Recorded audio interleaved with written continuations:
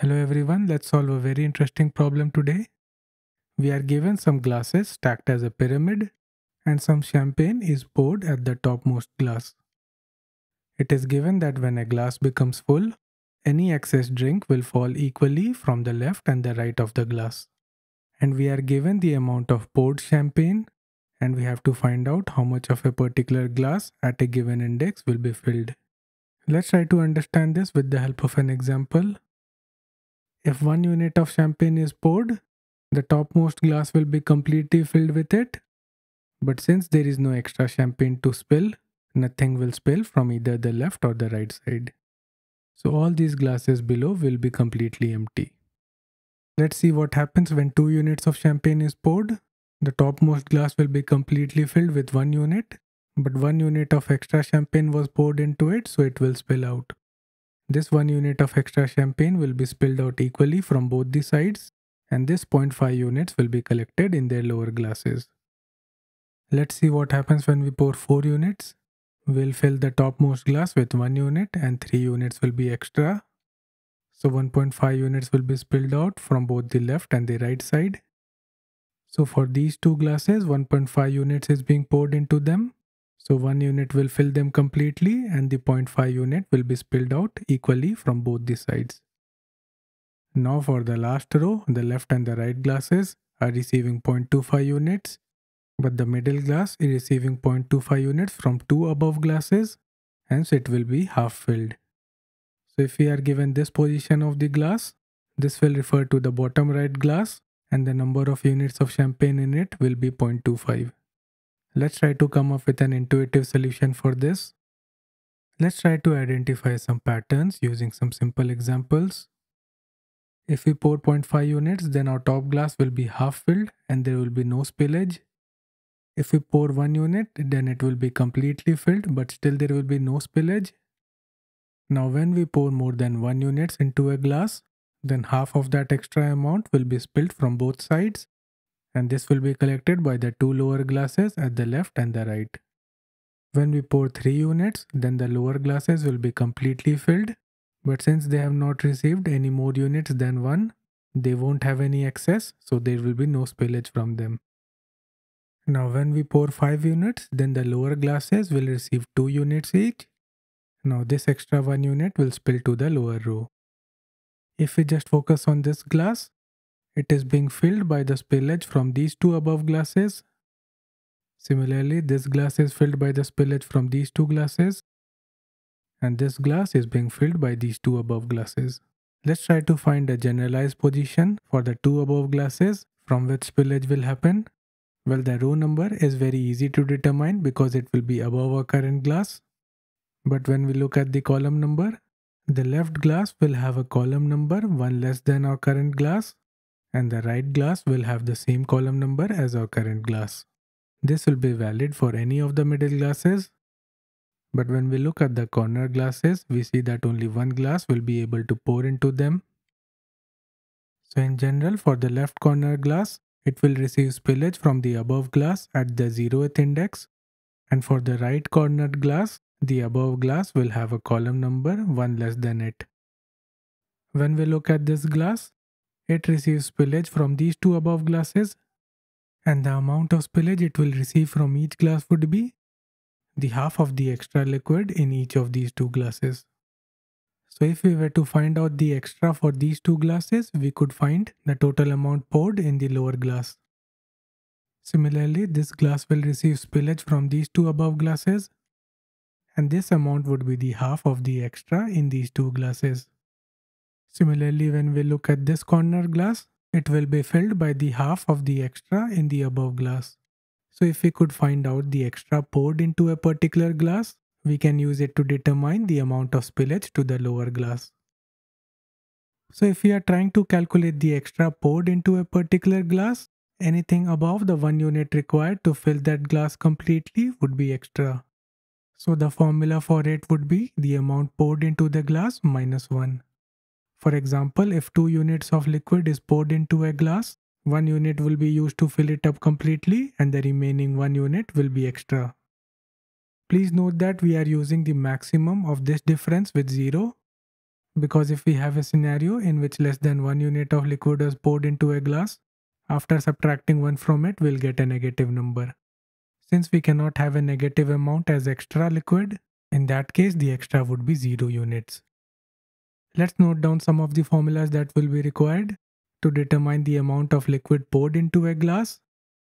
We'll need the half of the extra amount in its left parent. We already have the index of the left parent, and to calculate the extra for this index, we'll have to calculate the amount poured into that glass, and we can use this formula recursively to find all of these. Similarly, we also have to calculate the half of the extra from the right parent. We already know the position of the right parent, so we'll use these formulas recursively to find the answer. The time complexity of this would be O of the square of the number of rows, because this will be the number of glasses and we have to calculate for each of them.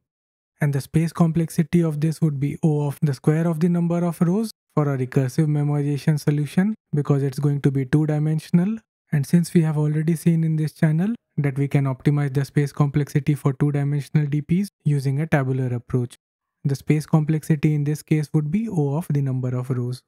Let's implement both the solutions. Let's first implement a recursive solution. So we'll define a recursive DFS function which returns the amount of liquid poured into a particular glass. We already know that for the topmost glass, the amount of liquid poured will be the total liquid poured.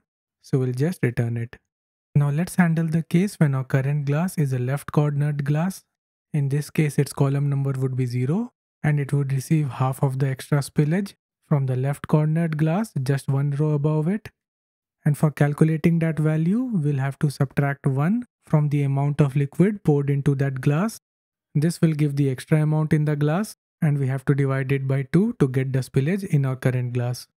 Since this value can be negative, if the amount of liquid poured will be less than 1, we'll take a maximum of this with 0. And now we'll handle the case for our right cornered glasses. Even in this case, we'll just reuse our previous formula. Since it will be receiving spillage from the right cornered glass in the above row, the row number would remain the same, but its column number would be 1 less than our current column number. And now for our middle glasses, they will be receiving spillage from both the upper left and the upper right glasses. We'll use this to find the spillage from the upper left glass, and we also have to add the spillage from the upper right glass. So we'll again reuse the above formula.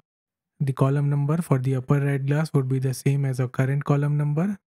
So now we are done with our recursive function that returns the amount of liquid poured in a particular glass. Let's make sure to cache the results. So we'll now call this function for our input row and column number. Since the amount poured can be more than the capacity of a glass, in that case the glass would be completely filled and will return 1. So we'll take the min of the amount poured and the capacity of the glass, which is 1. We are now done with our memoization solution. Let's implement the Tabular-DP solution.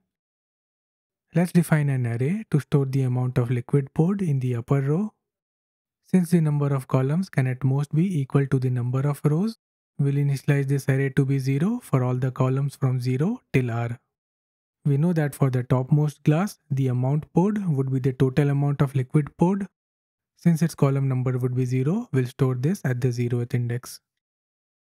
Now we'll start calculating the amount of liquid poured for all the glasses, starting from row number 1 to the row number of the glass we are looking for. We'll define another array to store the amount poured for each glass in our current row. We'll initialize this to be 0 for all the columns starting from 0 till our row number. Now we'll go through all the columns in this row. The maximum column number that will be possible will be the row number of the glass we are looking for. Now let's handle the case when our current glass is a left cornered glass. In that case, the amount poured in our current glass will be half of the extra liquid poured in the left cornered glass of the upper row. This amount will be stored in the upper list at the 0th index, and we have to subtract 1 to find the extra and then divide it by 2 to get the spillage. Now we'll handle the case when our current glass is a right cornered glass. In this case, it will receive spillage from the right cornered upper glass. The column number for this glass would be 1 less than our current column number. Now we'll handle the case for our middle glasses. In this case, it will receive spillage from the upper left glass, so we'll just reuse the previous formula.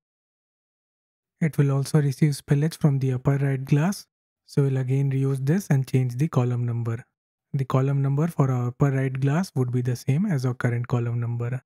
Once we are done calculating the amount poured for our current row, for the next row, our current row's calculated results will be the results for the upper row. So our current row will become the next upper row. Once we are done calculating the results for our input row, our last computed results will be stored in the upper row, and this amount poured can be found at the index equal to the glass's column number. We have to take the minimum of this with 1 in case our current glass has overflowed. We are now done with our solution. Let's submit it. You can see that our solution is accepted. If you have any doubts or concerns regarding this solution, please mention in the comments. If this video was helpful, please leave a like and subscribe to the channel for more such content. Thanks for watching.